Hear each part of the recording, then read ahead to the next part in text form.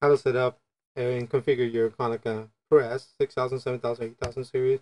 Now you got a brand new machine, you want to put it up on the network. This is what you have to do.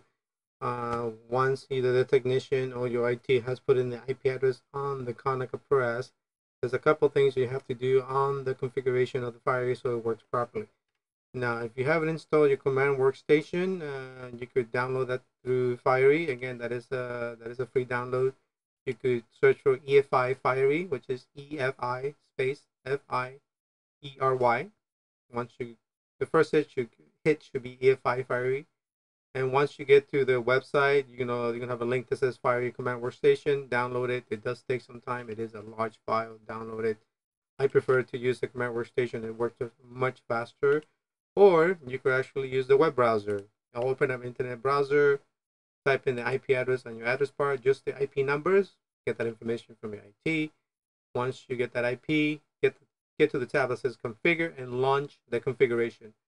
You're going to see this icon right here. Just launch it. It's going to give you a pop-up with the configuration. Now, again, I do like to use my command workstation. I'm going to show you how this is done to the command workstation. Once you log in, you can actually search for the Fiery. I already have mine installed, so if need be, you could click on the green plus icon here, search for it. Once you search, connect to it, log into the Fiery. The default password for the Fiery, it's the administrator mode. Default is capital FIERY.1. So that's the default password.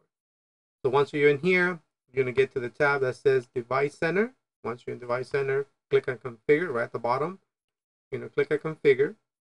Give that a couple seconds. It's going to give you a pop-up. Here it goes. Now we are logged in to the command workstation Fiery controller option. So this is how the Fiery gets configured so it works properly on your network. So once we're in here, click on your server option. First thing you want to do, click on General. Make sure the time is correct here. So click on Set. Configure your time. Look at the time. There are many Fires where the time is off by 10, 12 hours. That is not good.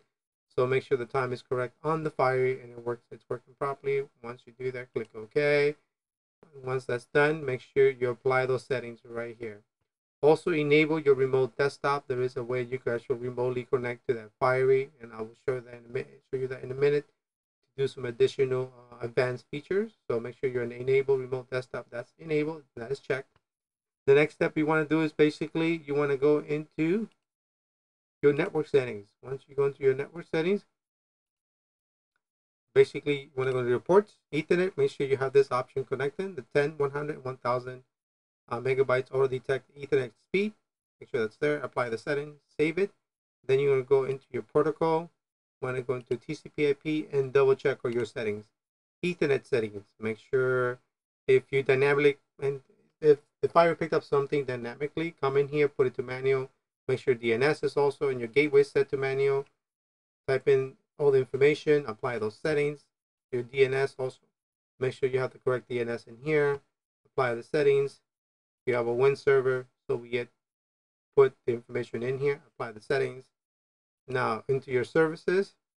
The only thing I would suggest you go in here, if you are going to use to scan to email, here are your settings, click on scan, put in the correct information. I do have a video how to set up the scan to email. Take a look at that so you can see how that works. Now the next step will be, it's basically you want to go into your printer settings, you want to go into general, make sure these options are all turned on.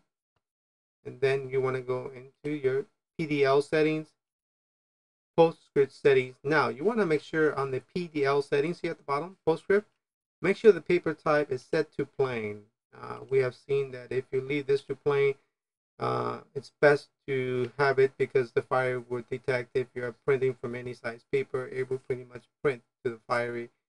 And this way you can have other options to print to different size paper.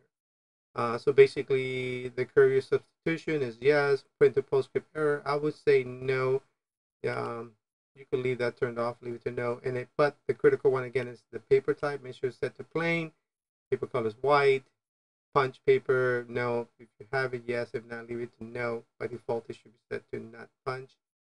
Paper weight, this is another option. We do suggest to go from 81 to 105 GM2. That's basically the weight of the paper. The fire likes to see that's that weight paper. That's pretty much by default. It works much properly at this weight.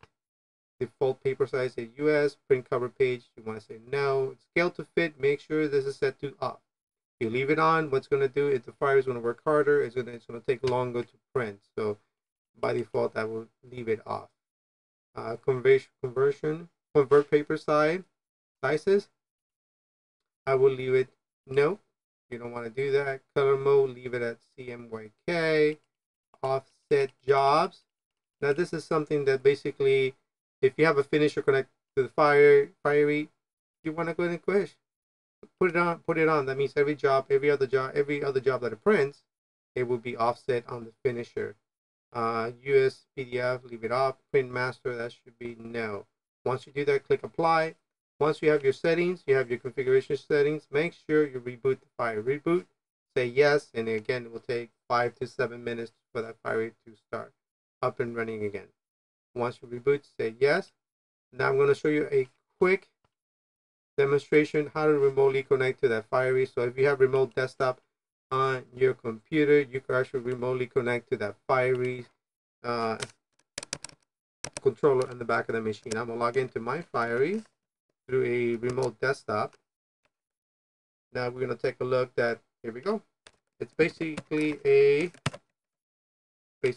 Windows XP login option, but you're going to use the same one as the administrator. You're going to go to password is FIERY.1. So it'll be administrator fiery.1, capital F. Go ahead and log in. Once I log in, as you can tell, I am in the fiery controller. I am now remotely connected to my controller box on the back of that copier. So I can take a look. Some specific setting is using a basic XP settings. One thing I do recommend, click on start, right click on my computer, properties, you go in here at the system. Actually, I will actually go into my automatic update. Make sure this is turned off. You probably know Microsoft is not going to be supporting Windows XP come 2014, so turn it off. You don't need the updates on this fire. This fire is the only thing it does is basically it's a print controller. It does nothing else. So make sure to turn off the automatic updates. Make sure it's off. If you leave it on, it's going to store updates, and your fire most likely is going to be rebooting every other weekend. So turn it off. You don't need it on. Make sure to save those settings. Also, the Fiery does have an automatic update. So if you click on start, all programs, Fiery, system update. If you want to take a look if the Fiery has all the updates, you can actually, again, start all programs and set Fiery system update. You can actually, at the moment I have this turned off because I do not want the Fiery making updates and booting by itself. So I like to check those on my own. So I could check now here at the bottom, see if it needs any updates. It goes out to the network, to the internet. It finds out if it does need any updates on the fire, and if it does, I'll go ahead and install those updates. So it looks like this fire needs a few updates, and that could be done. Some of these fires are some prereqs. That means you need to install one update to get another update to work. So I do suggest do a couple at a time, check a couple boxes at a time, install it. If it tells you that you cannot install because you need another update, uncheck it and do another update instead. Keep in mind, once this is done, some of these updates will reboot the Fiery. You have to reboot it. But if the Fiery is working fine, nothing is going on, you don't have to do the updates. But if you have some time, check on the updates, download the updates, especially the critical updates, download them, put them on the Fiery, and the Fiery will work much more efficiently. Okay, once that's done, I could get out of the Fiery option. Let's log off out of here, start, log off.